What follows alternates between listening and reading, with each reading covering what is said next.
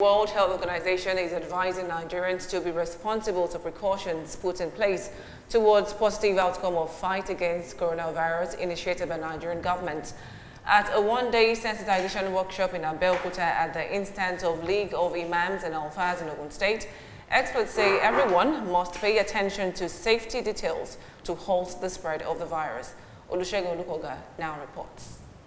Nigerian governments at all levels have been doing all possible to halt the spread of coronavirus since the first case was confirmed in Nigeria. Experts here are saying all hands must be on deck to ensure that this virus do not spread beyond boundary.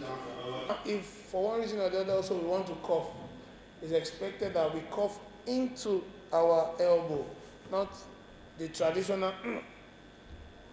We know it will take some time, but we should be aware that we should cough into our elbow.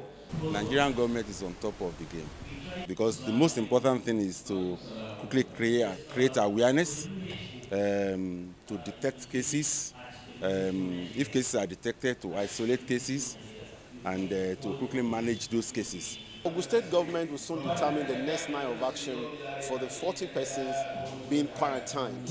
So far, it says there is no cause for alarm. The truth is that as a government, we are very concerned about the health of our people. And because we are concerned about the health of our people, anything that is inimical to the health of the people, which includes gatherings of close contacts of those that are infected with those that are with contacts with the disease, definitely we will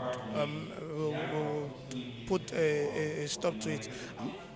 To sensitize us on this program is a big thing. We want to save lives. If you save one life, the Quran says you have saved all the lives on earth.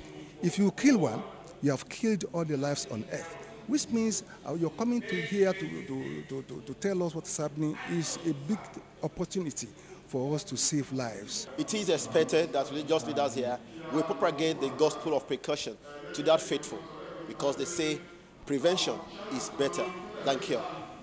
From Kobiti in Abeokuta, Ogun State, Olusegun Olukoga, Silverbird News 24.